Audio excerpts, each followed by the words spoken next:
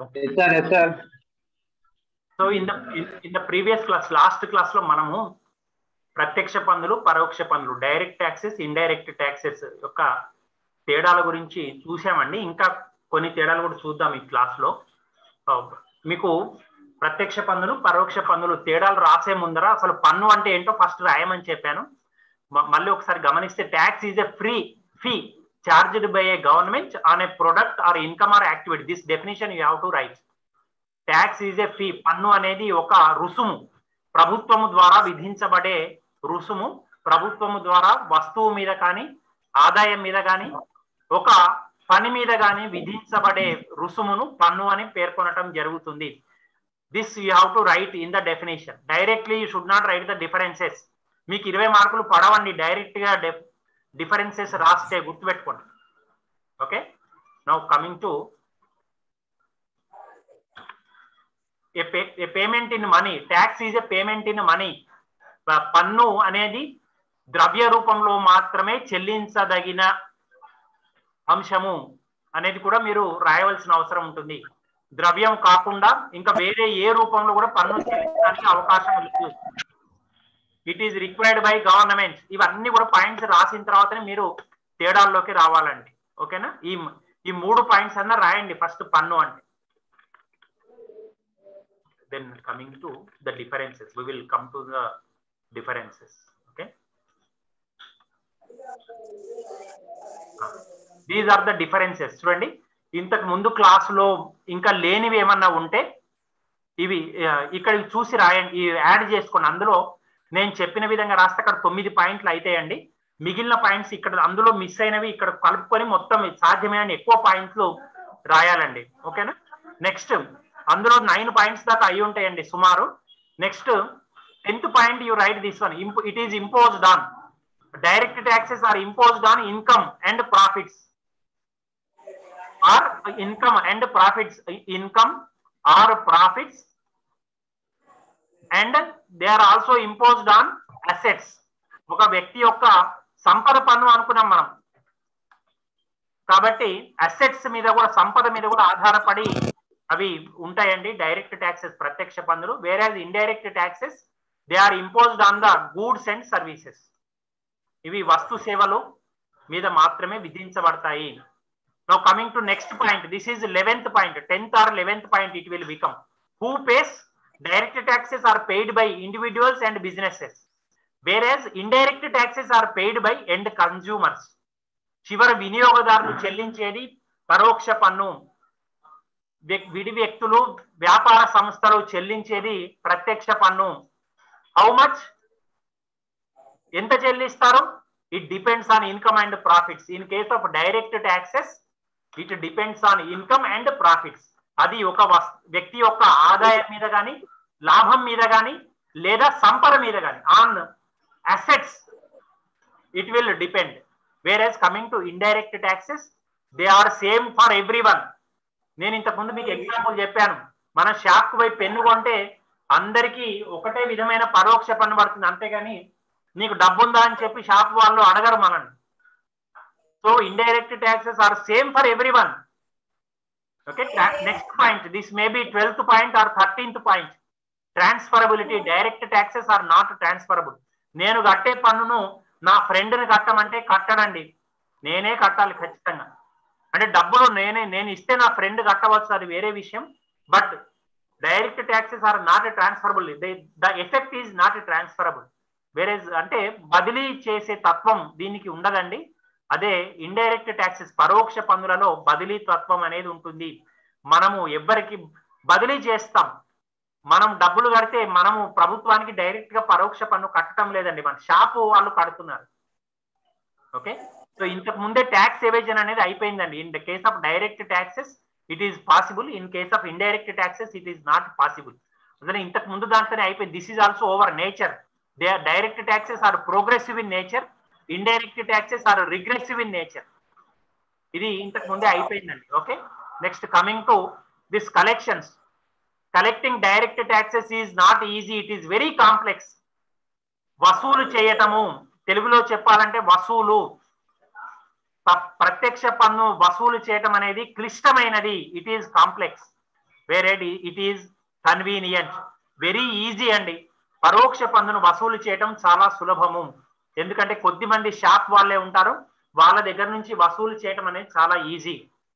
Next coming to last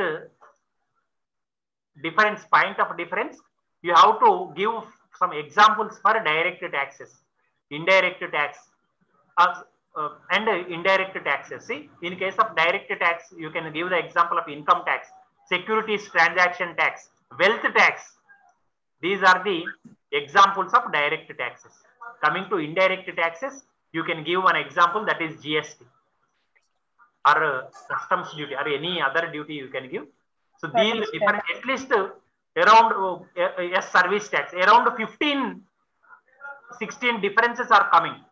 So you have to define what is the tax, you have to write what is direct tax, you have to write what is indirect tax, you have to define them all, and then you have to draw this table. మీరు పన్ను అంటే నిర్వచించాలి, ప్రత్యక్ష పన్ను అంటే నిర్వచించాలి, పరోక్ష పన్ను అంటే నిర్వచించాలి, తర్వాత మాత్రమే టేబుల్ కొట్టి రాస్తే మీకు 20కి 20 మార్కులు పట్టడానికి అవకాశం ఉంటుందండి. Is it clear? Did you understand? yes dear doubt sir oh doubt sir what is the doubt sir? మొత్తం ఈ టేబుల్ లో ఎన్ని పాయింట్స్ రాయాలి సార్? yes అంటే డిఫరెన్స్ లో ఎన్ని పాయింట్స్ రాస్తే సరిపోయింది sir? 15-16 differences I explained now. You write 15-16 differences. You will get 20 out of 20. Write neatly. Okay. Okay. Thank you, sir. Okay. So now coming to next question we will discuss. Okay. Next important question we will discuss.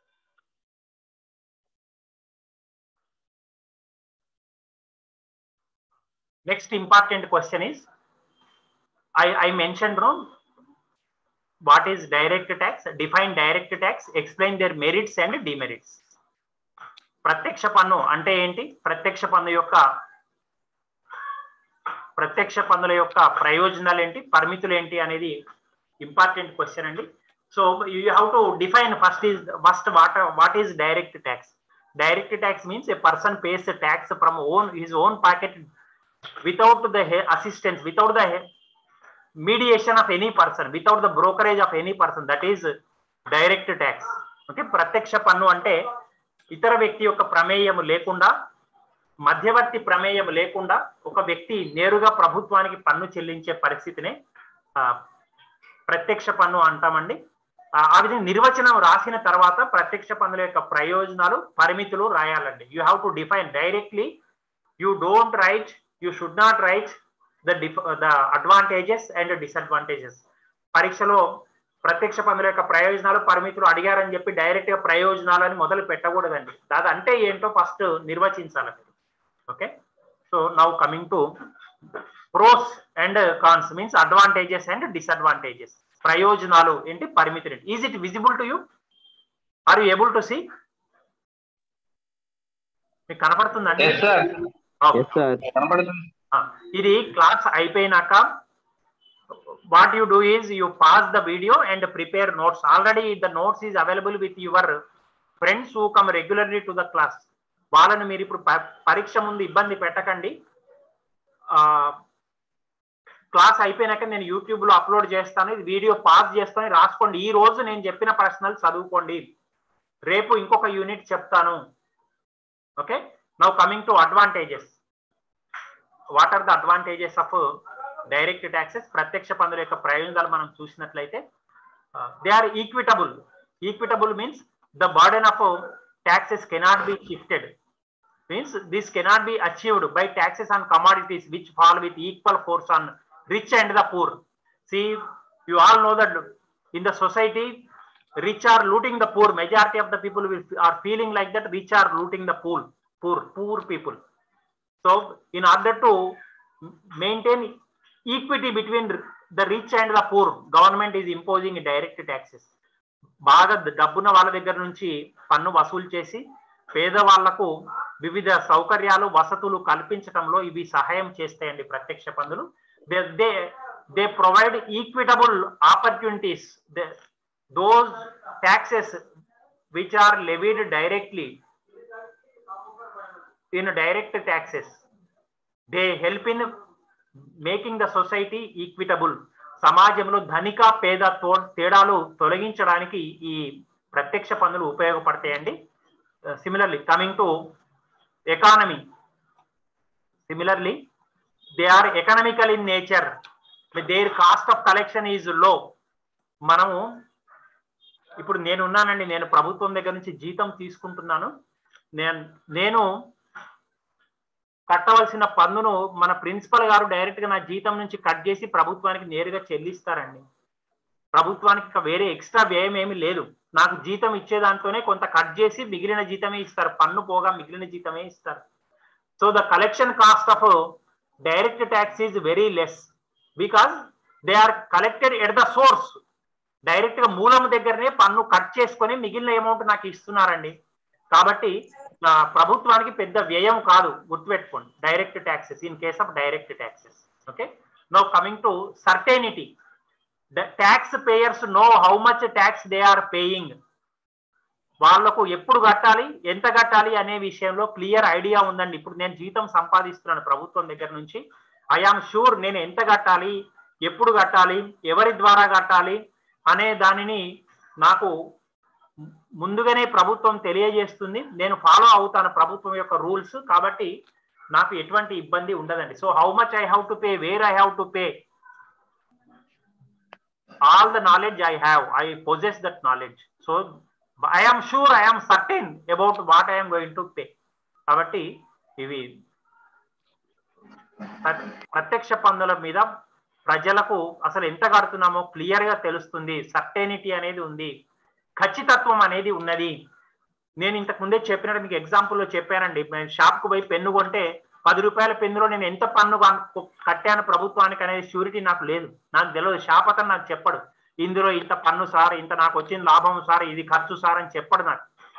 So I'm not sure, I'm not certain in case of indirect taxes, but I'm certain in case of direct taxes. ఎంత కడుతున్నాం అనేది మనకు తెలుస్తుంది. Okay, no coming to elasticity. Elastic అంటే సాగే గుణం అండి.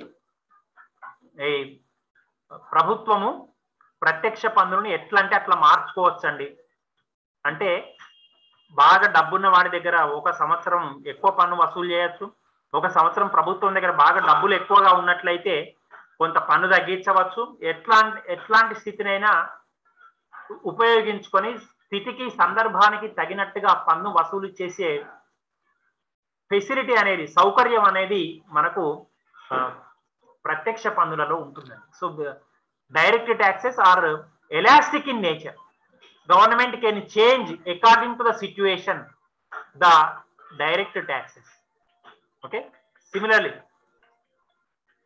productivity in direct taxes are productive in nature. Productive in nature అంటే ఏమిటండి? ప్రొడక్టివ్ అంటే ఉత్పాదకత అనేది ఎక్కువగా ఉంటుందండి.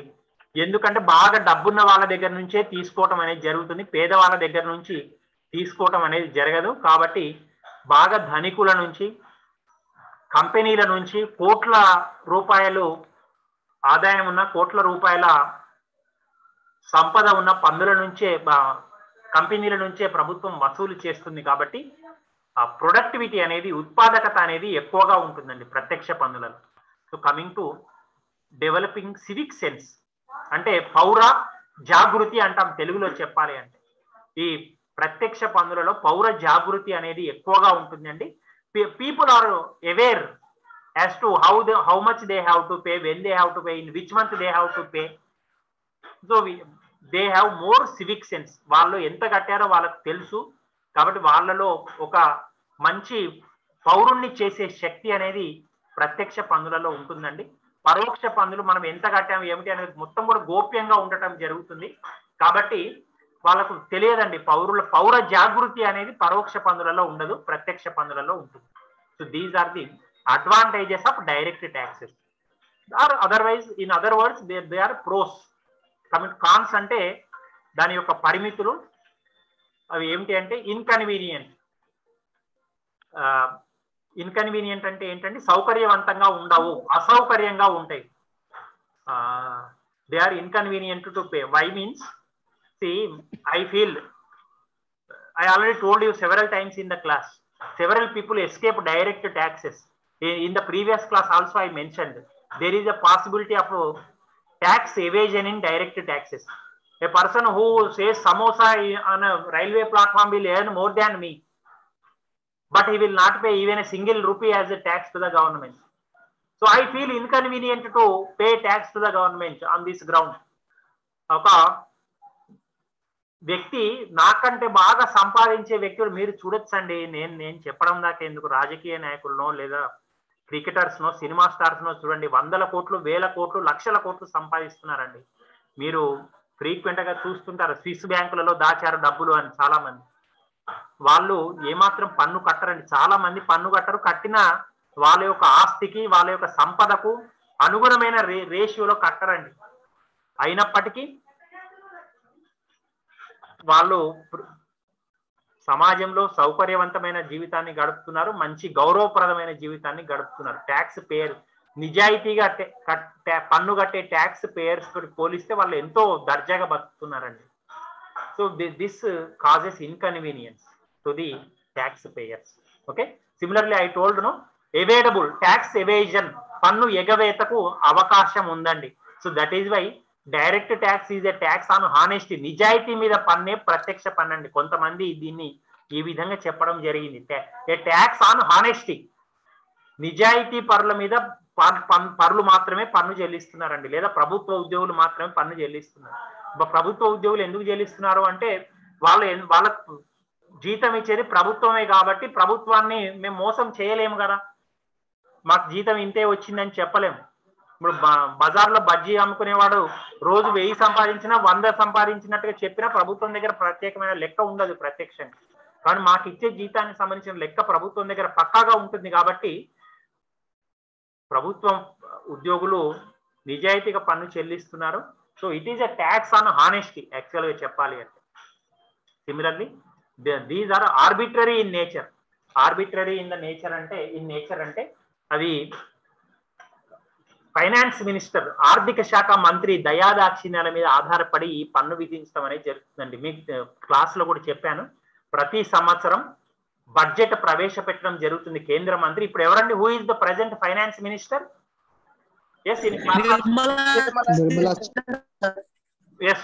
మిసెస్ నిర్మలా సీతారామన్. ఆమె ప్రతి సంవత్సరం బడ్జెట్ ను పార్లమెంట్ లో ప్రవేశపెట్టడం జరుగుతుంది ఫిబ్రవరి నెలలో. మొత్తం కూడా ఆర్థిక శాఖ మంత్రి చేతులలో ఉంటుందండి. They are arbitrary in nature. అంటే అవి అంటే ఖచ్చితంగా కాకుండా ఉజ్జాయింపుగా లెక్కించడం అన్నట్టు. ఈ సంవత్సరం ఇంత విధిస్తే మంచిగా అనుకొని విధించటం. So that is one of the main drawbacks of direct taxes. Okay, coming to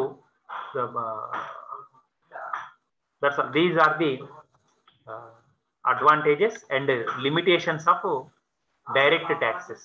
Yes, did you understand?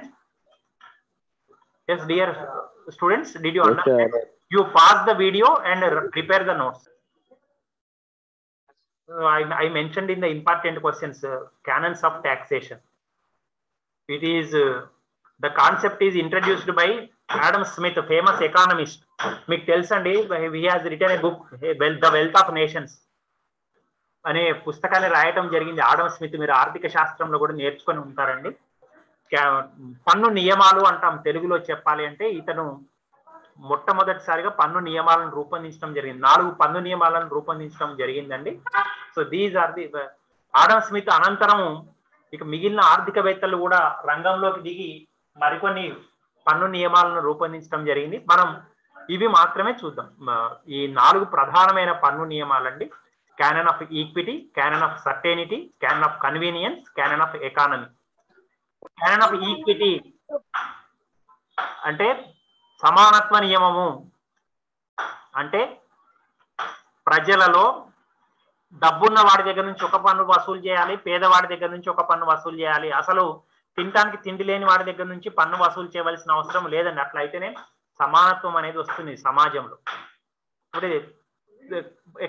Tax should ensure equity among all the citizens. That is the first principle. Canon means principle. Then canon of certainty. People should know how much they are paying a tax, at what time they should pay tax, what is the procedure of paying a tax, when to pay tax, where to pay tax. In all these matters, there should be certainty.